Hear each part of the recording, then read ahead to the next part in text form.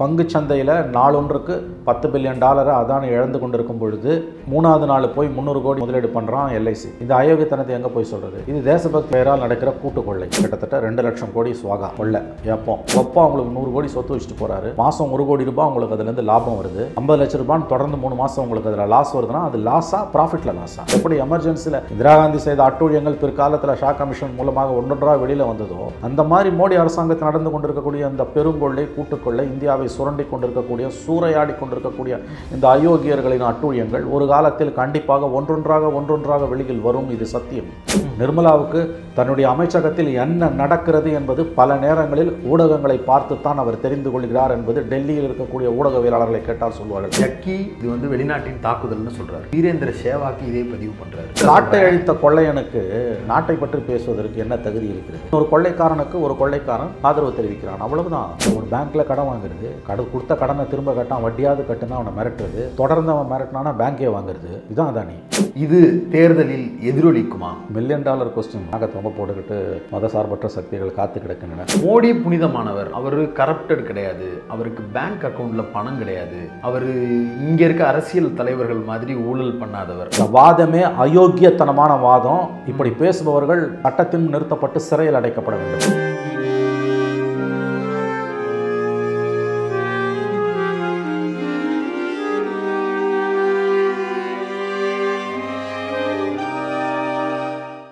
பேரலை நேயர்களுக்கு வணக்கம். இன்றைய நமது நேர்காணலில் மூத்த பத்திரிகையாளர் மற்றும் அரசியல் விமர்சகர் மணி அவர்கள் இணைந்திருக்கிறார். சார் வணக்கம். வணக்கம் சார். கடந்த 10 நாட்களாக அதானி, ஹிடன்பர்க், மோடி, இந்தியாவை தாண்டி வெளிநாடுகளில் அதானியினுடைய வீழ்ச்சி, ஷேர் மார்க்கெட் இதுதான் பேசுபொருளாகி கொண்டு இருக்கிறது. நீங்களும் அதானி குறித்து, ஹிடன்பர்க்குடைய அந்த அறிக்கை குறித்து பேசிய பல காணொலிகளில் நானும் பார்த்தேன்.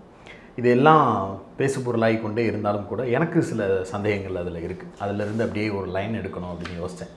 2002க்கு பிறகு குஜராத் கலவரம், அதற்கு பிறகு 2003ஆம் ஆண்டு குஜராத்தில் தொழில் செய்வதற்கான வாய்ப்புகள் இல்லை அப்படின்னு பெரும் முதலாளிகள் பலரும் அந்த மாநிலம் குறித்து ஓப்பனாகவே அறிவிப்புகள்லாம் கொடுக்குறாங்க. கோத்ரேஜ் நிறுவனம், டாடா நிறுவனம், இப்படி பல தொழிலதிபர்கள் அந்த முடிவை எடுத்து அனௌன்ஸ்மெண்ட்லாம் கொடுக்குறாங்க.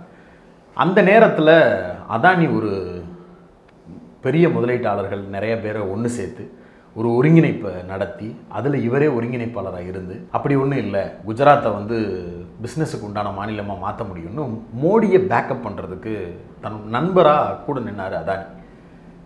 இன்றைக்கி அதானிக்கு ஒரு பிரச்சனை, உலகளவில் பெரிய பிரச்சனை. அன்றைக்கு தனக்கு உதவி செய்த நண்பனுக்கு ஒரு பிரச்சனை அப்படின்ன உடனே இன்னைக்கு மோடி வந்து உதவி செய்திருக்கிறார் அப்படின்னு இதை புரிஞ்சுக்கலாம்ல? தாராளமாக புரிஞ்சுக்கலாம். புரிஞ்சுக்கிறது உங்கள் உரிமை, எப்படி வேணால் நீங்கள் புரிஞ்சுக்கலாம். நான் சுயநலமாக தான் புரிஞ்சுப்பேன், இஷ்டம் போல் யோசிப்பேன். அதாவது இஷ்டப்படுற இடத்துல என் யோசனை நிறுத்திப்பேன்னு நினச்சிங்கன்னா தாராளமாக நிறுத்திக்கலாம். இந்த நண்பன், இந்த நன்றி கடன், விசுவாசம் இதெல்லாம் வந்து தூக்கி ஒரு பக்கம் வைங்க. அடிப்படையான கேள்வி வந்து சட்டத்துக்கு உட்பட்டு வாழறோமா, சட்டத்துக்கு உட்படாமல் வாழறோமா? இது ஒன்று தான். தனி மனித விழுமியங்களை வந்து சட்டத்துக்கு உட்படாமல் வாழறதுக்கு, ஊற அடித்து ஒலையில் போடுறதுக்கு, நாட்டை சுரண்டுறதுக்கு, தேசபக்தின்ற பெயரால் இந்தியாவை கொள்ளையடிக்கிறதுக்கு, நான் கஷ்டப்பட்ட காலத்தில் அவர் எனக்கு உதவி பண்ணார், இன்றைக்கி அவர் கஷ்டப்படுற காலத்தில் நான் அவருக்கு உதவி பண்ணுறேன்ற வாதத்தை முன் வைக்கிறதுன்றது அபத்தமானது, தவறானது, அயோக்கியத்தனமானது. அதனால் வந்து மோடி கஷ்டப்பட்டப்போ அதானி ஹெல்ப் பண்ணார், அதானி கஷ்டப்பட்ட மோடி ஹெல்ப் பண்ணுறாருன்றதுலாம் சிறுபிள்ளைத்தனமான புத்தி இல்லாத வாதங்கள். அவற்றை வந்து இடதுகையால் ஒதுக்கி தள்ள வேண்டும். அதனால் பிரச்சனையை அந்த கோணத்திலேருந்து பார்ப்பதும் அதற்காக நேரம் செலவழித்து பதில் சொல்கிறதுமே கூட வந்து தவறானது. இஷ்யூ சட்டப்படி அவர் நடவடிக்கைகளில் ஈடுபடுறாரா, சட்டத்துக்கு உட்பட்டு வர்த்தகத்தை பண்ணுறாரா, பண்ணலையா, சட்டத்துக்கு உட்படாமல் ஊரை கொள்ளடிக்கிறாரா இல்லையான்றது மட்டும் தான் நம்ம பேசணும். யார் காலத்தில் யார் கஷ்டப்பட்டப்போ யார் கூட நின்னாங்கன்றது தனி மனித விழுமியங்கள் சார்ந்து அதை குறித்து பேசுறதுக்கு நமக்கு அது நம்ம வேலை கிடையாது. மோடிக்கு கஷ்டப்பட்டப்போ வந்து அதானி ஹெல்ப் பண்ணார், இன்றைக்கி அதானி ஊர் தாலி அறுத்து இந்தியாவே கொள்ளடிக்கும் போது மோடி ஹெல்ப் பண்ணுறாருன்றதெல்லாம் அதானியும் மோடியும் கவலைப்பட வேண்டிய விஷயம். அதுக்கு அவங்க மில்டன் வந்து அதானியோட மோடியோட கவலையை மில்டன் பட வேண்டிய அவசியம் கிடையாது. இது கவலை மட்டும் இல்லை, அவர் பாதுகாக்க வேண்டியது அவர் வந்து அதை தான் நான் சொல்கிறேன். அதானியை பாதுகாக்க வேண்டியது மோடியோட வேலையா? மோடியை வந்து மேலும் வந்து அரசியல் ரீதியாக பலப்படுத்துறது அதானியோட கடமையான்றதை பற்றியெல்லாம் கவலைப்பட வேண்டியது மோடியும் அதானியும். மில்டன் பாதுகாக்கிறாருங்கிறத எதை வச்சு டிக்ளேர் பண்ணுறோன்னு கேட்குறேன். அவருடைய செயல்பாடுகளை வைத்து நாம் டிக்ளேர் பண்ணுறோம். இதே பிரதம மந்திரியாக இல்லாமல் அவருக்கு குஜராத் முதலமைச்சராக இருந்தாருன்னா இவ்வளோ பெரிய வார்த்தைகளை நம்ம பேச போகிறது கிடையாது.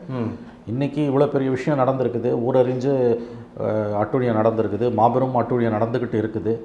எல்ஐசியோட பணம் 2 லட்சம் கோடிக்கு மேலே கொள்ளடிக்கப்பட்டிருக்கு. முந்தா நாள் எக்கனாமிக் டைம்ஸில் காலையில் 10:59 5ஆம் தேதி பிப்ரவரி 2023 காலை 10:59 எக்கனாமிக் டைம்ஸ் பத்திரிகையோட இணையதளத்தில் வந்த கட்டுரைப்படி எல்ஐசி மற்றும் மியூச்சுவல் ஃபண்ட்ஸ் வந்து கிட்டத்தட்ட 2 லட்சம் கோடி சுவாகா கொள்ள ஏப்போம்.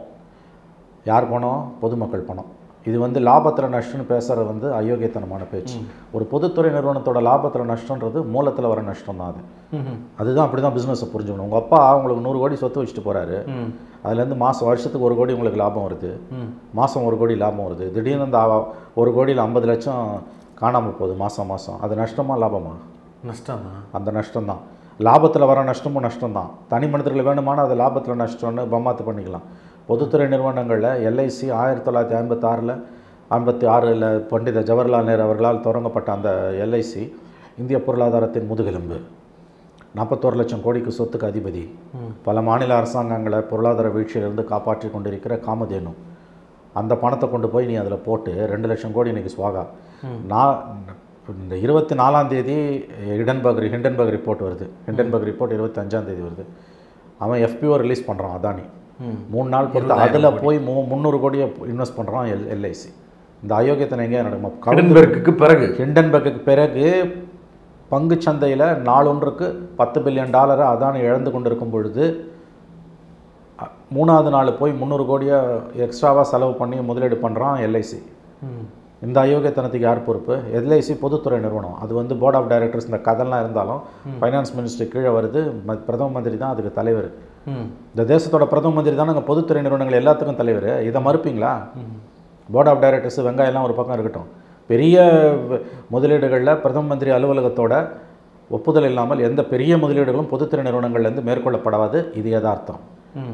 அப்போ இதுக்கு பிறகும் வந்து ஹிண்டன்பர்க் ரிப்போர்ட்டுக்கு பிறகு $10 பில்லியன் நாளொன்றுக்கு இழப்பு ஏற்பட்ட பிறகு அவங்க $30 பில்லியன் மேலே அவர்கள் $40 பில்லியன் மேலே இழப்புகளை அவர்கள் நெருங்கி கொண்டு இருக்கும் பொழுது நாளொன்றுக்கு 300 கோடி அடிஷ்னலாக இன்வெஸ்ட் பண்ணுறான் எல்ஐசி. இந்த அயோக்கியத்தனத்தை எங்கே போய் சொல்கிறது? இது தேசபக்தி பெயரால் நடக்கிற கூட்டு கொள்ளை. அதுக்கு எல்ஐசி விளக்கமும் கொடுக்குறாங்கல்ல, இருக்கிற லாபத்தில் இருந்து. அதைத்தான் சார் சொல்கிறேன். அந்த வாதமே அயோக்கியத்தமே இல்லை ஐயா. அந்த வாதமே அயோக்கியத்தனமான வாதம். இப்படி பேசுபவர்கள் சட்டத்தின் நிறுத்தப்பட்டு சிறையில் அடைக்கப்பட வேண்டும். பொதுத்துறையை சூறையாடக்கூடிய கொள்ளையர்கள் 41 லட்சம் கோடி எனக்கு சொத்து இருக்குது, எக்ஸ்போஷர் வந்து <1%. நான் திரும்ப உங்களை கேட்குறேன், உங்கள் அப்பா உங்களுக்கு 100 கோடி சொத்து வச்சுட்டு போகிறாரு, மாதம் 1 கோடி ரூபாய் உங்களுக்கு அதுலேருந்து லாபம் வருது, 50 லட்ச ரூபான்னு தொடர்ந்து 3 மாதம் உங்களுக்கு அதில் லாஸ் வருதுன்னா அது லாஸா ப்ராஃபிட்டில் லாஸா? லாஸ் தான். என்ன புது விஞ்ஞானத்தை கண்டுபிடிக்கிறீங்க, புதிய கணக்கை சொல்கிறீங்க? இதை சொன்னது வேறு யாரும் இல்லை, நிர்மலா அம்மையார் நிர்மலா சீதாராமன் நிதி அமைச்சர். மனசாட்சிக்கும் அவருக்கும் எந்த சம்பந்தமும் கிடையாது. இன்னொன்று, நிதியமைச்சருக்கு இதில் பெரிய பங்கு கிடையாது. அவர் வெறும் பொம்மை தான். அவர் எல்லா முடிவுகளையும் பிரதமர் அலுவலகம் தான் எடுக்கிறது. பிரைம் மினிஸ்டர் ஆஃபீஸ்லேருந்து தான் எல்லா முடிவுகளும் எடுக்கிறாங்க. பல முக்கியமான விஷயங்களில் ஃபைனான்ஸ் மினிஸ்ட்ரியோட டிசிஷன்ஸ் ஊடகங்களில் வந்த பிறகு தான் நிர்மலாவுக்கு தெரியும். இதுதான் யதார்த்தம். இவையெல்லாம் ஒரு நாள் வெளியில் வரும், இதை மறந்துடாதீங்க. இந்த அட்டூழியங்கள் எப்படி எமர்ஜென்சியில் இந்திரா காந்தி செய்த அட்டூழியங்கள் பிற்காலத்தில் ஷா கமிஷன் மூலமாக ஒன்றொன்றாக வெளியில் வந்ததோ, அந்த மாதிரி மோடி அரசாங்கத்தில் நடந்து கொண்டிருக்கக்கூடிய அந்த பெருங்கொள்ளை கூட்டுக்கொள்ளை, இந்தியாவை சுரண்டி கொண்டிருக்கக்கூடிய சூறையாடி கொண்டிருக்கக்கூடிய இந்த அயோக்கியர்களின் அட்டூழியங்கள் ஒரு காலத்தில் கண்டிப்பாக ஒன்றொன்றாக வெளியில் வரும். இது சத்தியம். ரொம்ப நாள் நீங்கள் உண்மையை மூடி வரைக்க முடியாது. அவங்க பாஷையிலே சொல்கிறேன். செத்துப்போன அருண் ஜேட்லி சொன்னார் 2013, however you suppress the truth has the knack of coming out of it to the open by one way or other. அதான் நடக்க போகுது. ஏன்னா அது இயற்கை விதி. ரொம்ப நாள் நீங்கள் சிலரை சில காலம் ஏமாற்றலாம், பலரை சில காலம் ஏமாற்றலாம், அல்லது சிலரை பல காலம் ஏமாற்றலாம். எல்லாரையும் எல்லா காலமும் ஏமாற்ற முடியாது. நிர்மலாவுக்கும் நிதி அமைச்சகத்துக்கும் பெரிய சம்பந்தம் எதுவும் கிடையாது. நிர்மலாவுக்கு தன்னுடைய அமைச்சகத்தில் என்ன நடக்கிறது என்பது பல நேரங்களில் ஊடகங்களை பார்த்துத்தான் அவர் தெரிந்து கொள்கிறார் என்பது டெல்லியில் இருக்கக்கூடிய ஊடகவியலாளர்களை கேட்டால் சொல்வார்கள். எல்லாவற்றையும் கண்ட்ரோல் பண்ணுவது பிரதமர் அலுவலகம், பிரைம் மினிஸ்டர்ஸ் ஆஃபீஸ். 600 அதிகாரிகள் அங்கே இருக்கிறார்கள். பிஎம்ஓ தான் இன்னைக்கு ப்ளோட்டட் என்டைட்டி. பெரிய அலிகேஷன் சார், மிகப்பெரிய அலிகேஷன் தாங்க உண்மை. இன்னைக்கு நிர்மலாவுக்கு பல விஷயங்கள் தெரியாதுங்க. உங்களுக்கு எனக்கு தெரிஞ்ச பிறகு தான் அவங்களுக்கு தெரியும். மேபி நம்மளை விட மூத்த பத்திரிகையாளர்கள் இருக்காங்க இல்லையா, பெரிய ஏஜென்சிஸ், ஊடகங்கள் அல்லது தொழிலதிபர்களுக்கு தெரிஞ்ச பிறகு தான் நிர்மலாவுக்கு அது தெரிய வரும். மற்றபடி அவங்களுக்கு ஒன்று, அந்த அம்மாவுக்கு ஒன்று, அம்மையார் நிர்மலாவுக்கு ஒன்று பெரிதாக எதுவும் தெரியாது. அதனால் அவர் பேசுகிறதுலாம் நீங்கள் சீரியஸாக எடுத்துக்க வேணாம். ஏன்னா ஒரு அரசு அட்டுழியத்தின் உச்சத்தில் இருக்கும்போது அதனுடைய கடைசி நொடி வரையில், ஆட்சி கட்டிலின் இருக்கும் கடைசி நொடி வரையில் அதனுடைய தொங்கு சதைகளாக இருக்கக்கூடிய அமைச்சர்களும் அதிகாரிகளும், அதிகாரத்தில் இருக்கக்கூடிய அந்த அதிபரோ, குடியரசுத் தலைவர் அதிபரோ, பிரதமரோ செய்யக்கூடிய அட்டூழியங்களை கடைசி நிமிடம் வரையில் அவர்கள் தாங்கி பிடித்து கொண்டு தான் இருப்பார்கள். அப்படி தான் இந்திரா காந்திக்கு பண்ணாங்க. அதான் நடக்க போகுது இங்கேயும்.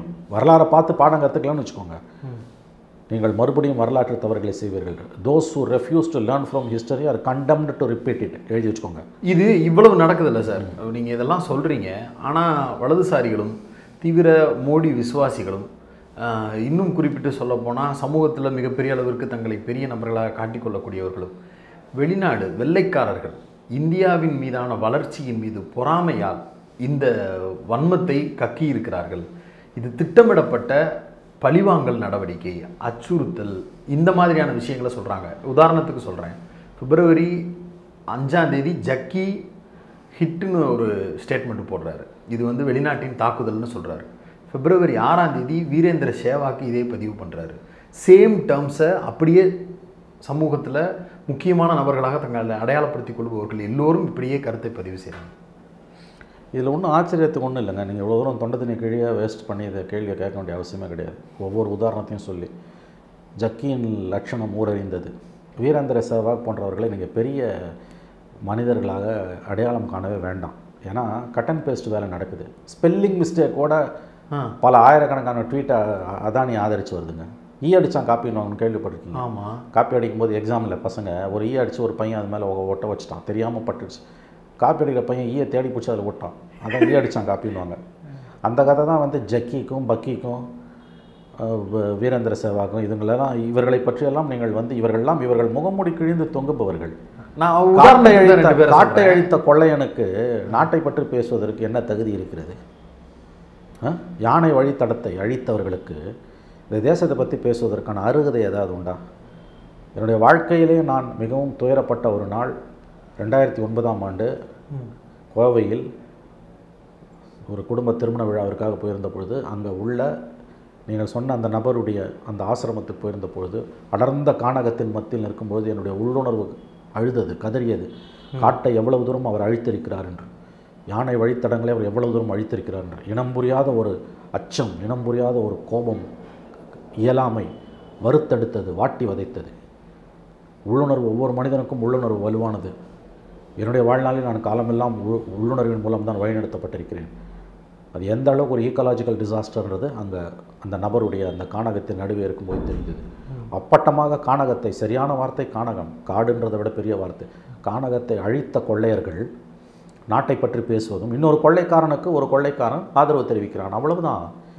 இந்த வெளிநாட்டுக்காரன் உள்நாட்டுக்காரன்றதெல்லாம் அயோக்கியர்களோட பேச்சு. திரும்பவும் நான் சொல்கிறேன், அவன் ரிப்போர்ட் இருக்குது, ஹிண்டன்பர்க் ரிப்போர்ட்டு, 106 பக்கம் ரிப்போர்ட்டை பார்த்தீங்கன்னா அதை எப்படி சேலஞ்ச் பண்ணணும்னா அவன் சொல்கிற ஃபேக்ட்ஸுக்கு எதிர் ஃபேக்ட்ஸை வச்சு தான் சேலஞ்ச் பண்ணணும். மாறாமல் வெள்ளைக்காரன் அவன் நம்ம மேலே சதி பண்ணுறான், இந்தியாவுக்கு எதிரான சதின்றதெல்லாம் அயோக்கியர்களின் பேச்சு. திரும்ப திரும்ப திரும்ப சொல்கிறேன் நான், சலிச்சு போச்சு சொல்லி, ஆனாலும் பதிவு செய்ய வேண்டும். 150 ஆண்டுகளுக்கு முன்பு எழுதினார் ஜார்ஜ் பெர்னாட் ஷா, தேசபக்தி தேசபக்தி தேசபக்தி இவை என்பதும் தேச துரோகி தேச விரோதி என்பதும் அயோக்கியர்கள் அடிக்கடி பயன்படுத்தக்கூடிய வார்த்தை. அயோக்கியர்களின் கடைசி புகலிடம் தேசபக்தி. அது Samuel Johnson, politics is the last resort of ஸ்கவுண்ட்ரல்ஸ்னா Bernard Shaw எழுதினார். தேசபக்தி என்பது அயோக்கியர்கள் அடிக்கடி பயன்படுத்தக்கூடிய வார்த்தை. காலம் பூரா அப்படி தான் இருந்திருக்குது. அது எல்லா நாடுகள்லையும் ஒவ்வொரு காலத்துலையும் அப்படி தான் அது இருந்திருக்குது. பழைய ஏற்பாட்டில் வரும் volt டெஸ்ட்மெண்ட்டில் there is nothing new under the Sun. இந்த சூரியனுக்கு எதுவுமே புதியது கிடையாது. ஒவ்வொரு முறையும் திரும்ப திரும்ப நிகழ்கிறது, அவ்வளவுதான். இது ஏதோ இப்போ தான் நடந்தது இந்த அட்டுழியம் கிடையாது. அதானி மாதிரி 1000 அயோக்கியர்களை வரலாறு பார்த்துருக்கிறது, இனியும் பார்க்கும். ஸோ இந்த தேசபக்திக்கு பின்னால் எவன் பூந்துப்பான்னு பார்த்தீங்கன்னா அயோக்கியர்கள் தான் பூந்துப்பாங்க. This is a global village. ஒன்று புரிஞ்சுக்கோங்க.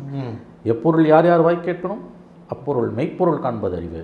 எவன் சொல்கிறான்றதை விட என்ன சொல்கிறான்றதும் ரொம்ப முக்கியம். பல நேரங்களில் நான் சொல்லப்போனால் பல நேரங்களில் என்ன சொல்கிறான்றதான் முக்கியம். அவன் 106 பக்க அறிக்கையில் அதானி குழுமத்தோட ஸ்டேட்மெண்ட் ஆஃப் அக்கௌண்ட்ஸு, வெளிநாடுகளில் ஸ்டாக் ஃபைலிங்ஸ் இவங்க பண்ணியிருக்காங்க, அதில் இருக்கக்கூடிய டிஸ்கிரிப்பன்சிஸ், முரண்பாடுகள், 92 ஷெல் கம்பெனிஸு, அந்த ஷெல் கம்பெனிஸ்லேருந்து பணம் எங்கே போகுது எங்கே வருது அதை நிர்வகிப்பவர் அதானியின் மூத்த சகோதரர் வினோத் அதானி. சிஏஜி ரிப்போர்ட்ஸ் எடுத்து பாருங்கள். அது அவன் ஹிண்டன்பர்க் ரிப்போர்ட் சொல்லலை, நம்ம எடுத்து பார்க்கணும். 2002 மோடி குஜராத்தில் வந்த பிறகு 2லேருந்து 14 வரைக்கும் 12 ஆண்டுகள் குஜராத்தையே தலைகீழ புரட்டி போட்டு பல காரியங்களை அட்டுழியங்களை செஞ்சு திடீர்னு பணக்காரனாக வந்த அதானி அவருக்கு எப்படி விதிமுறைகளுக்கு மீறி சலுகைகள் கொடுக்கப்பட்டது, அரசு இயந்திரம் வளைந்தது என்பதை பல சிஏஜி ரிப்போர்ட் சொல்லுது. ஸோ இது எல்லாத்தையும் பார்த்தா, ஹிண்டன்பர்க் ரிப்போர்ட் மட்டும் இல்லை, சிஏஜி ரிப்போர்ட்ஸை பார்த்தா உங்களுக்கு தெரியும். திடீர்னு அதானியோட வளர்ச்சின்றது வந்து இப்போ டாடா குரூப்போட வளர்ச்சி என்பது ஒரு 150 ஆண்டு கால பழமை வாய்ந்தது. 19ஆம் நூற்றாண்டில் வந்து வெள்ளக்காரங்காலத்துலேருந்தே அவங்க சிறுக வளர்ந்தவர்கள். ஸோ எல்லா முதலாளிகளும் தவறு செய்வாங்க, அது வேறு. அரசாங்கம் ஒவ்வொரு ஆளும் கட்சியும் சில முதலாளிகளுக்கு ஆதரவாக இருக்கும், அது வேறு. இந்த மாதிரியான ஒரு எல்லா நியாய தர்மத்தையும் காற்றுல பறக்க விட்டுட்டு 2014 மோடி ஆட்சிக்கு வரும்போது உலக பணக்காரர்கள் வரிசையில் 600க்கு கீழே இருந்தவர் கடந்த 3 ஆண்டுகளில் 3வது இடத்துக்கு எப்படி முன்னேறினார்? 2018 அவரோட பேலன்ஸ் ஷீட்டில் அவரோட வருமானம் லாபம் என்பது 3665 கோடி, 3665 crores. அவங்க அப்பயே என்ன சொல்கிறாங்க 2018 அடுத்த சில ஆண்டுகளுக்கான எங்களுடைய எக்ஸ்பான்ஷன் பிளான் 1.65 lakh crores-ன்றான். எங்கேருந்து வந்தது பணம்? எங்கேருந்து இவ்வளோ பணம் வருது? எப்படி வர முடியும்? இப்போ டாடா குரூப்புக்கு வந்து நிறைய எக்ஸ்பான்ஷன் நடக்குதுன்னா கேஷ் கவுன்னு அந்த மாதிரி ஒவ்வொரு குரூப்புக்கும் ஒன்று இருக்கும். டாடா குரூப்புக்கான கேஷ் கவ் எதுனா டிசிஎஸ், அதுலேருந்து அதீதமான லாபம் வருது. அவங்க டாடா குரூப்போட எக்ஸ்பான்ஷனுக்கு அதை பயன்படுத்துகிறாங்க, பல தொழில்களுக்கு பயன்படுத்துகிறாங்க, புதிய வெஞ்சர்ஸில் போகிறாங்க. அதில் தவறுகள் நடக்கலாம், பட் அடிப்படையே மோசடி கிடையாது, முறையாக நிர்வகிக்கப்படும் நிறுவனங்கள். ரிலையன்ஸ் முகேஷ் அம்பானி வந்து பல தொழில்களில் தன்னை ஈடுபடுத்திக்கிறாருன்னா ரிலையன்ஸ் இண்டஸ்ட்ரீஸ்லேருந்து வரக்கூடிய வருமானம். அதானிக்கு அந்த மாதிரி எதுவுமே குறிப்பிட்டு சொல்லக்கூடிய வருமானம் எதுவும் கிடையாது. இந்த போர்ட்டு, இந்த ஏர்போர்ட்டு, சுரங்கங்கள் எல்லாமே இந்த 16க்கு பிறகு பூதாகரமாக வளர்ந்தவை. அதான் நம்ம ஏற்கனவே பேசணும்ல, ஒரு பேங்க்கில் கடன் வாங்குறது, கொடுத்த கடனை திரும்ப கட்டான், வட்டியாவது கட்டுனா அவனை மிரட்டுறது, தொடர்ந்து அவன் மிரட்டினானா பேங்கே வாங்குறது, இதுதான் அதானி. இது நடந்திருக்குது. இப்போ வந்து இந்த ஹிண்டன்பர்க் ரிப்போர்ட்டை வந்து நீங்கள் வந்து பிரித்து மேய்ஞ்சிங்கன்னா அவங்க திரும்பவும் சொல்கிறேன், பல நாடுகளில் ஸ்டாக் ஃபைலிங்ஸ், பல நாடுகளில் தொழில் இருக்குது. இந்த ஸ்டாக் எக்ஸ்சேஞ்சஸில் அவங்க கொடுத்த அமௌண்ட் ரிப்போர்ட்ஸ், ஷெல் கம்பெனிஸோட பல தகவல்கள், ப்ளஸ் அவங்களோட பேலன்ஸ் ஷீட்ஸு. அதானி கொடுத்த விளக்க வீடியோவில் கூட அந்த விளக்க வீடியோவில் கேட்ட கேள்விக்கு பதிலே இல்லையாங்க. அதுக்கு பதிலாக தேசியத்துக்கு கீழே மூவர்ண கொடி கீழே நீ வந்து பதுங்கிக்கின்னு ஊரை கொள்ளடிக்கிற. வெளிநாடுகளில் ஸ்டாக் ஃபைலிங்ஸ்க்கான ரிப்போர்ட்டு, ஷெல் கம்பெனிஸோட ரிப்போர்ட்டு, இவ்வளோ மூணாவது இவ்வளோ ப்ளோட்டட் லோன் எப்படி உன்னால் அடைக்க முடியும்? எல்லா நிறுவனங்களுக்கும் கடன் இருக்கும், கடனில் தான் நிறுவனங்களே வளரும். ஆனால் கடன் வந்து இவ்வளோ லிமிட்டுன்னு இருக்குது, இதை தாண்டி எப்படி இவ்வளோ பூதாகரமாக போகுது? இது முதல் முறை அல்ல ஹிண்டன்பர்க் ரிப்போர்ட்டு. ஆகஸ்ட் மாதம் இதே மாதிரி வேறு ஒரு சர்வதேச நிறுவனம் அதானியோட கடன்களை பற்றி கொடுத்த ஒரு முக்கியமான தகவல் வந்து ஒரு நிறுவனத்துடைய கடன் தொகை இவ்வளவு இருக்கலாம் என்ற ஒரு அளவு இருக்கிறது, அதை தாண்டி அதிகப்படியாக போயிருக்குது. அதில் ஷாக்கிங் என்னென்னா, இந்தியா பெறக்கூடிய கடன் விகிதத்தை விட அதானியினுடைய நிறுவனத்தின் கடன் விகிதம் அதான். இப்போ அந்த மாதிரியான ரிப்போர்ட்ஸ் வந்து இப்போ என்ன பண்ணாங்க, 10 நாளில் அவனை மிரட்டி அவனை வேறு மாதிரி ரிப்போர்ட் கொடுக்க வச்சாங்க. பட் நீங்கள் ரொம்ப நாள் மிரட்ட முடியாது. நீங்கள் இன்னொன்று நான் ஒன்று கேட்குறேன், இது இந்தியா மீதான தாக்குதல்ன்றது அபத்தமான குற்றச்சாட்டு. இந்தியாவில் முதலீடுகள், வெளிநாடுகளுக்கான முதலீடுகள் வேண்டுமென்று விரும்பக்கூடிய முதலாளித்துவ பத்திரிகைகள், சந்தை பொருளாதாரத்தை ஆதரிக்கக்கூடிய இன்டர்நேஷ்னல் ஃபினான்ஷியல் நியூஸ் பேப்பர்ஸ் இருக்கு இல்லையா, சரி, அவங்களுக்கெல்லாம் நோக்கங்கள் இருக்குது, நான் மறுக்கல. ஆனால் அவங்க வந்து ஒரு பச்சை பொய்யை வந்து ஜம்மு காலத்தில் வடிகட்டின பொய்யை நம்ம ஒரு மீடியா மாதிரி சொல்ல மாட்டான். அவன் எக்கானமிஸ்ட் வந்து கிழிக்கிறான் போட்டு, ஃபினான்ஷியல் டைம்ஸில் நார் அடிச்சிருக்கான், நியூயார்க் டைம்ஸில் வந்து இந்தியாவின் முதலீடுகளே கடுமையாக பாதிக்குன்றாங்க. ஸோ எல்லாரும் சொல்லும்போது அதில் ஒரு 10% உண்மை இருக்காதா? ஒன்றும் இல்லை, ஹிண்டன்பர்க் ரிப்போர்ட்டே நீங்கள் ஒரு அப்படி கூலிக்கு போட்டு எடுத்து அதில் ஒரு 10% உண்மை எடுத்திங்கன்னா கூட எவ்வளோ பெரிய மோசடி நடந்திருக்குன்றது தெரிய வரும். ஆர் ஆசாவனுடைய 2G இஷ்யூ வந்தப்போ 1,76,000 கோடி 1.76 crores வந்து இழப்புன்னு ஒரு ஸ்டேட்மெண்ட்டை கொடுத்தாங்க. ஆமாம், இந்தியாவில் இருக்கக்கூடிய எல்லா பத்திரிகைகளும் முதல் பக்கத்தில் அதை ஆமாம் ஆமாம். வழக்கு தொடுக்கப்பட்டது, சிறைக்கு போனார், திருப்பி நீதிமன்றத்தில் வாதாடினார்.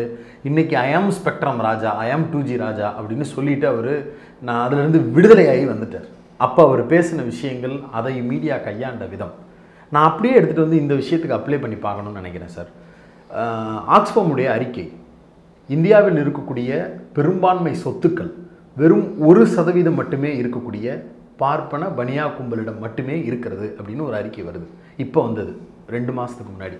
இந்த விஷயத்தை அதானி குரூப்புக்கோ அல்லது மல்லையா மாதிரியான பேக்ரவுண்ட் இருக்கக்கூடிய குரூப்புக்கோ இவங்க பண்ண இவ்வளோ பெரிய ஸ்கேமு, ஒட்டுமொத்த இந்தியாவையே ஸ்டாக் எக்ஸ்சேஞ்சில் புரட்டி போட்டிருக்கக்கூடிய ஒரு ஸ்கேமை ஊடகங்களும் பேசலை, அரசியலும் பேசலை, மக்கள் மத்தியிலேயே இது பெருசாக எடுபடுறதுக்கு உண்டான டாக்கே இல்லாமல் இருக்குது. எப்படி புரிஞ்சுக்கிறது? இது ஏற்கனவே நம்ம பேசி பேசி சலிச்சு போன விஷயம் தான். ராஜா விஷயத்தில், ஆராசா விஷயத்தில் வந்து வினோத் ராய்ன்ற புண்ணியவன் வந்து ஒரு தவறுன்னு பிற்காலத்தில் அவரே சொன்னார். அது வந்து இழப்பு, அது 1.76 ஒரு குத்து மதிப்பான இழப்பு. ஆனால் அதுவும் வந்து கோர்ட்டில் நிரூபிக்க முடியல.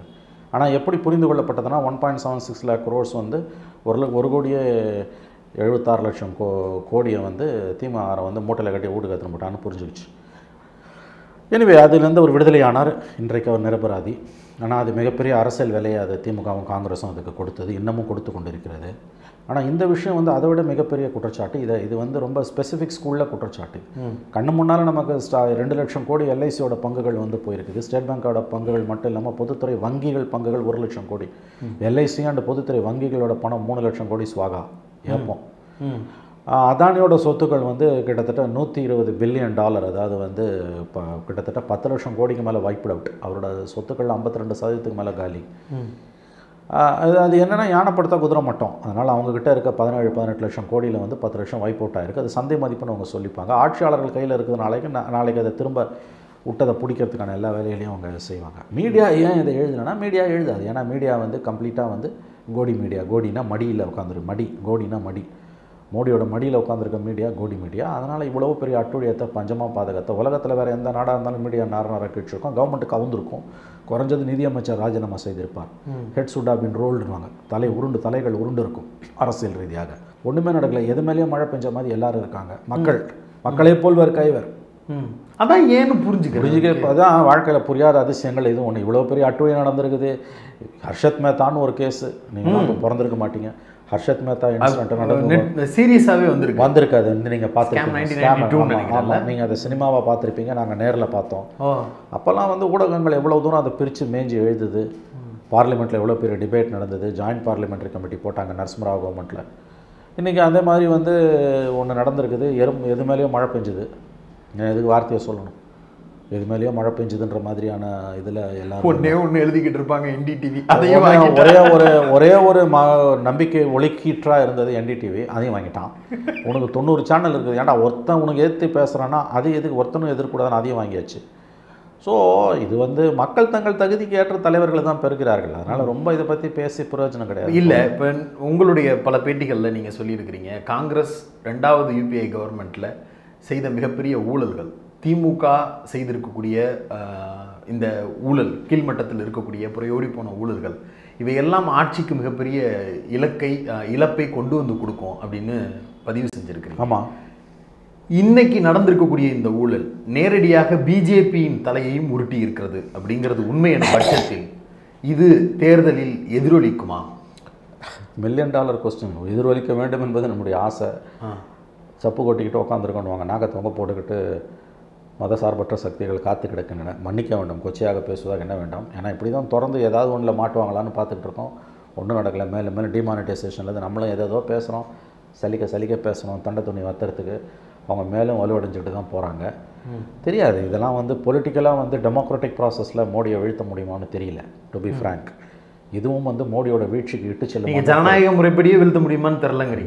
ஜனநாயக முறைன்னா நான் சொல்கிறது தேர்தல் முறை, தேர்தல் ஜனநாயக முறைப்படி. டெமோக்ராட்டிக் ப்ராசஸ் நான் மீன் பண்ணுறது எதுனா தேர்தல் ஜனநாயக முறை. அதாவது வந்து vote bank, not vote bank, electoral democracy மூலமாக, தேர்தல்கள் மூலமாக மோடியை வந்து இந்தியாவில் வீழ்த்த முடியுமான்ற நம்பிக்கை எனக்கு இல்லை. அப்போ ஊழல் தேர்தலில் எதிரொலிப்புலாம் கிடையாது. இந்த ஆட்சியாளர்கள் மீது அது எதிரொலிக்குமானது. டிமானிட்டைசேஷன் எவ்வளோ பெரிய கொடுமைங்க. இந்திய ஊடகங்கள் வந்து அதை வந்து எழுத வேண்டிய அளவுக்கு எழுதலை, ஃபாரின் மீடியா எழுதுச்சு. இவ்வளோ பெரிய கொடுமைங்க, எத்தனை தொழில்கள் நசிச்சு போச்சு.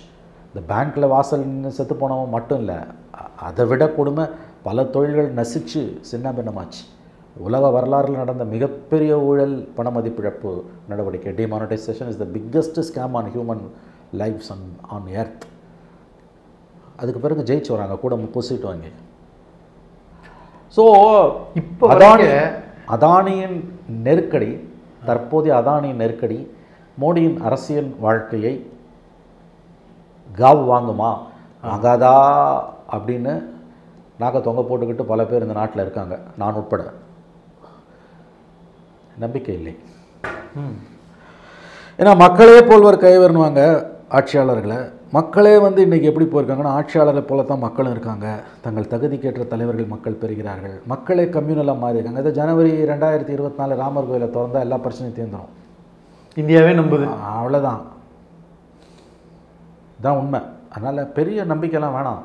இந்த அதானி இஷ்யூவால் வந்து மோடி கவுந்துருவான்லாம் அவங்களுக்கு ஃபார் தெம், பிஜேபி ஆர்எஸ்எஸ்க்கு, அதானிக்கு, மோடிக்கு, சங்க பரிவார் அவங்க டீமுக்கு, அவர்களுக்கு இதுவும் கடந்து போகலாம். ஏன்னா நம்ம நினைக்கிற மாதிரி இல்லைங்க. நார்த் இந்தியாவில் கோர் ஹிந்தி ஹார்ட் பெல்ட், சவுத்தை விட்டுருங்க, core core vote bank of hardcore Hindi பெல்ட்னு Hindi belt, hardcore Hindutva vote bank. அவங்க ஓட் பேங்க் வந்து I think it is intact. அப்படி தான் எனக்கு தோணுது. கணிப்பு பொய்யானால் மகிழ்ச்சி அடைவேன். பட் என்னமோ அவ்வளோ சீக்கிரம் வீழ்த்த முடியுமான்னு தெரியல எனக்கு வந்து அவங்க. ஏன்னா அவங்க வந்து இந்த பிரச்சனையிலேருந்து இது இன்னும் அதிகமாக போச்சுன்னா, இப்போ 10 நாளாக இது பற்றி எரியுது. இப்போ வந்து தினம் $10 பில்லியன் போயிட்டுருக்குது. நேற்றைய நிலவரம் படி $118 பில்லியன் அவரோட இழப்பு. இட் இஸ் ஓவர் 54% என்னமோ of is total wealth, which is around 10-11 லட்சம் கோடி காலி. உலக வரலாறுலேயே இப்படி ஒரு சம்பவம் வந்து நடந்ததுன்னா அதுக்கு தொடர்ச்சியாக ஒரு பொலிட்டிக்கல் ஃபாலோட் இல்லாமல் இருந்ததில்லை. ஆனால் இங்கே அப்படி இருக்குமான்றது ஒரு பெரிய கேள்விக்குறியாக தான் இருந்துக்கிட்டே இருக்குது. ஏன்னா அவங்க வந்து பிரைம் மினிஸ்டர் வாயை திறக்கலை, பார்லிமெண்ட்டில் பேச அலோவ் பண்ணலை. நீ எங்கே போய் நிற்பீங்க? இப்போ ஸ்டாக் மார்க்கெட் வைப்ட் அவுட்டு. ஏங்க ஒட்டுமொத்த ஸ்டாக் மார்க்கெட் வைப்ட் அவுட்னா அது வேறு கதை. ஒரு நிறுவனத்தோட பங்குகள் தொடர்ந்து தினம் $10 பில்லியன் கீழே விழுதுன்னா, இப்படியே ஒரு வாரம் விட்டிங்கன்னா அவன் என்ன திவால் ஆகிடுவாங்க. 3 நாளைக்கு ஸ்டாக் மார்க்கெட்டு இல்லாமல் இல்லை சார். ஆமாம், திவால் ஆகிடுவான். அப்போ இது வந்து இதை தொடர்ந்து ஒரு அரசியல் பூகம்பம் இருந்தால் அது நல்லது. பட் இருக்குமான்னு தெரியல எனக்கு. ஏன்னா எல்லாத்துலேருந்தும் தப்பித்த நரேந்திர மோடியும் அவருடைய கூட்டாளிகளும் இதிலிருந்தும் தப்பித்துக் கொள்வார்கள் என்று தான் எனக்கு தோன்றுகிறது. ஏன்னா இன்ஸ்டிடியூஷன்ஸ், இந்த நாட்டோட இன்ஸ்டிடியூஷன்ஸும் இந்த நாட்டோட பொதுமக்களுமே, ஏன்னா இன்ஸ்டிடியூஷன்ஸ் வந்து captured, completely compromised accept judiciary to certain extent. Election commission காலி, சிஏஜி படுத்து கிடக்குது, ஆர்பிஐ. ஏங்க இவ்வளோ நடந்திருக்குது, ஏன் ரெகுலேட்டர்ஸ் வாயை திறக்கல? ஆர்பிஐ தான் ரகசியமாக எல்லாரும் ரகசியமாக ஏன் சொல்லலை? ஒரு ப்ரெஸ் மீட் வச்சு ஆர்பிஐ கவர்னரால் ஏன் விளக்க முடியல? அஃபிஷியல் ப்ரெஸ்லீஸ் ஏன் ஆர்பிஐலேருந்து வரல? ராய்ட்டர்ஸ் தனியார் கம்பெனி, அதுக்கு எதுக்கு? இல்லை, அந்த தனியார் கம்பெனியில் பொதுத்துறை நிறுவனங்கள் முதலீடு பண்ணலைன்னா அவங்க பதில் சொல்ல வேண்டிய அவசியம் இல்லை. அப்போ கூட ஒரு பெரிய நிறுவனம் 10 லட்சம் கோடி ஒரு நாளைக்கு லாஸ், ஒட்டுமொத்தமாக 7 நாளில் 10 லட்சம் கோடி துடை தெரியப்பட்டிருக்குன்னா அப்போ தனியார் நிறுவனமாக இருந்தாலும் ரெகுலேட்டர் பேசி ஆகணும். இங்கே அது வெறும் தனியார் நிறுவனம் என்பது மட்டும் அல்ல, அந்த தனியார் நிறுவனத்தில் பொதுத்துறை வங்கிகளும் பொதுத்துறை காப்பீட்டு நிறுவனங்களும் பெரிய முதலீடுகளை செஞ்சுருக்காங்க. அந்த முதலீடுகள் அவங்களுடைய சொத்தில், அவங்களுடைய சொத்து பத்தில் 1% 2% கதெல்லாம் வேணாம். யானைப்படுத்தா குதிரை மட்டும் பர்சன்டேஜை பேசாத, அமௌண்ட்டை பேசு. 41 லட்சம் கோடி சொத்து இருக்க எல்ஐசி முதலீடு செஞ்சு அந்த பணம் 2 லட்சம் கோடி அந்த இழப்பீடு தொகை. சரி, அந்த 2 லட்சம் கோடி வந்து கூட நோஷனல் ஃபிகர்னு நீ வச்சுக்கலாம். 18,000 கோடி கன்ஃபார்மாக இழந்திருக்கு. அப்போ அதை பற்றி வாய் திறக்க வேண்டியது ரெகுலேட்டர். ஸ்டேட் பேங்க்கோட லாஸ் வந்து கிட்டத்தட்ட 28,000 கோடி என்னமோ, கொஞ்சம் முன்ன பின்ன இருக்கலாம் இந்த அமௌண்ட்டு. நேஷ்னலைஸ் பேங்க்ஸோட எக்ஸ்போஷர் வந்து 1 lakh crores மேலே, 80,000 கோடிக்கு மேலே குறைஞ்சபட்சம். அப்போ ஆர்பிஐ வாயை திறக்கணுமா இல்லையா? ஏன் வாயை திறக்க மாட்டேன்றான்? So compromise by the regulators. Media சொல்லவே வேணாம். காலடியில் மோடியோட காலடியில் உட்கார்ந்து ஆட்சியாளர்களின் காலை கழுவி குடித்து கொண்டிருக்கக்கூடிய வெட்கங்கட்ட மீடியா, கோடி மீடியா. கையடக்கமான கோடி மீடியா மடியில் உட்காந்து பஞ்சாயத்து போய்கிட்டு இருக்கு. இந்தியா டுடேல அதானியை கூப்பிட்டு அது இதுக்கு பிறகு பண்ணான், இதுக்கு முன்னால் பண்ணான். அவன் ஹிண்டன்பர்க் ரிப்போர்ட்டுக்கு முன்னால் பண்ணது இது. அது அப்படி தான் நடக்கும் அது. ஸோ மீடியா அந்த லட்சணத்தில் இருக்குது. ரெகுலேட்டர்ஸ் வாயை திறக்கல, பொதுமக்களுக்கே ஒன்றும் கவலை இல்லை. அப்புறம் எங்கேருந்து நீங்கள் வந்து இதை இது பண்ணுவீங்க? கோயில் இருக்குது, இருக்கவே இருக்குது கோயிலை திறந்து விட்டா முடிஞ்சு போச்சுக்கோங்க. எனக்கு ஒரு கேள்வி மட்டும், அதை நீங்கள் சொல்லணும்னு நான் நினைக்கிறேன். மோடி புனிதமானவர், அவர் கரப்டட் கிடையாது, அவருக்கு பேங்க் அக்கௌண்ட்டில் பணம் கிடையாது, அவர் இங்கே இருக்க அரசியல் தலைவர்கள் மாதிரி ஊழல் பண்ணாதவர் அப்படிங்கிற ஒரு புனித பிம்பம் இருக்குல்ல, பிஜேபி தொடர்ச்சியாக முன்னெடுக்கக்கூடிய அரசியல் அஸ்திரம் அது. அதை கேட்ட உடனே உங்களுக்கு எப்படி இருக்கு? தான் என்னுடைய இவ்வளோ நேரம் பேட்டியிலே நீங்கள் புரிஞ்சுக்கலாம். தனியாக அதுக்கு வேறு விளக்கம் கொடுக்கணுமா என்ன? அது அவங்க கட்சி எம்பி சுப்பிரமணிய சாமி என்ன சொல்கிறாரு, விச் இஸ் ஃபேக்ட் சார். அவர் தனியாக பேங்க் அக்கௌண்ட்டில் பணம் இல்லைங்க, அவர் பேரில் அக்கௌண்ட் இருக்கணும்னு அவசியம் இல்லைங்க. அவர் பேரில் எதுக்கு இருக்கணும்? அவசியமே இல்லை. இருக்க வேண்டிய பேரில் இருக்க வேண்டியவங்க பேரில் இருந்தால் போதும். ஊழல் என்பது வந்து நீங்கள் சேர்த்து சொத்து சேர்க்கறது மட்டும் கிடையாது. உங்களுக்கு விருப்பமானவங்க, உங்களால் போஷிக்கப்படுபவர்கள், உங்களால் ரட்சிக்கப்படுபவர்கள், உங்களுடைய நிழலில் இருப்பவர்கள் கொள்ளடிச்சாலும் அது ஊழல் தான். அதனால தானே சொத்து குவிப்பு வழக்கு பொது அரசு ஊழியர்களுக்கு, பப்ளிக் சர்வன்ட்ஸ், பொது ஊழியர்களுக்கு அவங்க பினாமி ஆக்டுன்றது ஒன்று ஏன் வருது? அவங்க ரத்த சொந்தங்கள், அவங்க நண்பர்கள்னு ஏன் வருது? ஏன்னா மிகப்பெரிய அளவில் மோசடி செய்யக்கூடியவங்க அவங்க பேரில் எதையும் வச்சுக்க மாட்டாங்க. எல்லோரும் ஜெயலலிதா மாதிரி தாம் பேரில் சொத்து வாங்கிக்க மாட்டாங்க, ரசீது குத்து லஞ்சம் வாங்க மாட்டாங்க. புரியுதா? தாம் பேர்லேயே சொத்து சேர்த்து ரசீது குத்து லஞ்சம் வாங்கி ஜெயிலுக்கு போன இல்லாத ஜெயலலிதா மாதிரியானவங்க ரொம்ப கம்மி நாட்டில். அரசியல்வாதிகள் அப்படி இருக்க மாட்டாங்க. ஏன்னா அந்த அம்மா வெள்ளந்தியாக இருந்தாங்க, எது பண்ணாலும் ஓப்பனாக பண்ணாங்க. ரசீது குத்து லஞ்சம், யாராவது கஷ்டப்பட்டாங்கன்னு உங்களுக்கு எதுக்கு இருந்தாங்க? ரசீது ஜெராக்ஸ் எடுத்து ஹெலிகாப்டரில் போய் ஊர் பூரா போட்டுருவாங்க. அப்படி பண்ணவங்க தான் அந்த அதனால தான் சொத்துக்கு பழக்க உள்ளே போனாங்க இல்லையா? கொஞ்சம் நேக்கு போக்கா பண்ண தெரியல, விஞ்ஞான ஊழல் பண்ண தெரியல, வேறு சிலரை மாதிரி. எதுக்கு அந்த அம்மா மட்டும் சொல்லணும்? அந்த அம்மா செத்து போயிட்டாங்க, பாவம், இறந்தவர்களை பற்றி நம்ம பேசக்கூடாது. அவங்க மட்டுமா ஊழல் பண்ணாங்க, மற்றவங்களாம் ஓகேம்மா? எல்லாருக்கும் தான் இருக்குது. எல்லாம் தான் ஊழல் பண்ணால் எல்லாம் தான் தெரியும். நான் அந்த அம்மா மாட்டிக்கினாங்க, பண்ண தெரியாமல் பண்ணி மாட்டிக்கினாங்க. ஏன்னா அந்த அம்மா சமூகத்தை பழி வாங்கினாங்க. அவங்களுக்கு அரசியல் வர விருப்பம் இல்லை. தன்னை தான் விரும்பிய வாழ்க்கையை வாழ விடாமல் சேர்ந்த சமூகத்தை அவர் பழி வாங்கினார், அவ்வளவுதான். அந்த அம்மாவோட வாழ்க்கைன்றது வந்து அவங்க இறந்துட்டாங்க. ஆனால் அவங்க வந்து ஒரு பெரிய லீடர் தான், மாற்று கருத்து இல்லை. ஆனால் என்ன பண்ணாங்க, அவங்க ரசீது குத்து லஞ்சம் வாங்கி மாட்டிக்கிட்டாங்க. அவங்க பேர்லேயே சொத்து வாங்கிக்கினாங்க. அரசியல்வாதி அப்படி செய்ய மாட்டான், அவன் பினாமி பேரில் தான் வச்சுருப்பான் இல்லையா? அதனால் இது வந்து இப்போ அடுத்த முக்கியமான கேள்வி நீங்கள் பேச வேண்டியது, அதானியை பற்றி பேசியாச்சு. மார்க்கெட் சரிஞ்சுக்கினே இருக்குது. தினம் $10 பில்லியன், நேற்றுக்கு $118 பில்லியன் நேற்று வரைக்கும் loss. Everyday அதானியோட wiped out star market வந்து ப்ளீடிங் வந்து கண்டினியூ ஆகிக்கிட்டே தான் இருக்குது, நிற்கிற மாதிரி தெரியல. அப்போ நம்ம கவலைப்பட வேண்டியது, கவனிக்க வேண்டியது, கவலைப்படுறதுன்றதை கூட தாண்டி கவனிக்க வேண்டியது, இது அரசியல் ரீதியாக மோடிக்கு ஏதாவது பாதிப்பை ஏற்படுத்துமா? ஏன்னா அதானி வந்து மோடியின் செல்லப்பிள்ளை, எல்லாருக்கும் தெரியும். இதை வந்து யாரும் கண்டெஸ்ட் பண்ண முடியாது. பண்ணுறாங்கன்னா அவங்ககிட்ட நம்ம பேசி பிரயோஜனம் இல்லை. Politically whether it will have a toll on Modi's பாலிட்டிக்ஸ்ன்றது தான் நம்ம பார்க்க வேண்டிய விஷயம். ஏன்னா இது என்ன மாதிரியான ட்விஸ்ட் அண்ட் டர்ன்ஸ் எடுத்துகிட்டு போகுன்றது தெரியல. ஏன்னா இது வந்து ஒரு வெரி மேஜர் டெவலப்மெண்ட். இதுக்கு முன்னால் மோடி சந்தித்ததை விட இது ஒரு மிகப்பெரிய ஒரு சவால் தான், அதில் சந்தேகம் கிடையாது. ரெண்டாவது, இந்த மாதிரி மிகப்பெரிய ஆட்சியாளர்கள், சர்வாதிகார தன்மை கொண்ட ஆட்சியாளர்கள், தங்களுடைய நாடுகளின் அரசியலமைப்பால் உருவாக்கப்பட்ட இன்ஸ்டிடியூஷன்ஸை டெஸ்ட்ராய் பண்ண ஆட்சியாளர்கள் வந்து அவங்க அரசியல் ரீதியாக தோல்வி அடைவதற்கு முன்பு அவர்களுக்கு வர்த்தக ரீதியாக இத்தகைய பாதிப்புகள், அதாவது அவர்களுக்கு நெருக்கமானவர்களுக்கு மிகப்பெரிய இடி விழும். அவங்க பிஸ்னஸ் வந்து சாம்ராஜ்யம் சரியாக ஆரம்பிக்கும். அந்த மாதிரி இது இருக்குமோ என்ற ஒரு ஐயப்பாடு தான் இப்போ நிலவுது. ஓகே, அந்த சந்தேகம் தோன்றுது பலருக்கும். காய்தல் வருத்தல் இல்லாமல் பொலிட்டிக்கலாக மோடியை எதிர்ப்பவர்கள், மோடி எப்படியாவது தோற்கடிக்கப்பட்டு வீட்டுக்கு அனுப்பப்பட்டு விட மாட்டாரா என்று விரும்புபவர்கள், இயங்குபவர்கள், கனவு காண்பவர்கள், அவங்க எல்லாருமே இந்த விஷயத்தில் மோடி வந்து தப்ப முடியாதுன்னெலாம் பேசுகிறாங்க, எழுதுகிறாங்க. பட் அது அவ்வளோ சுலபமாக அப்படி ஒரு முடிவுரை எழுதிட முடியுமான்றது தெரியல.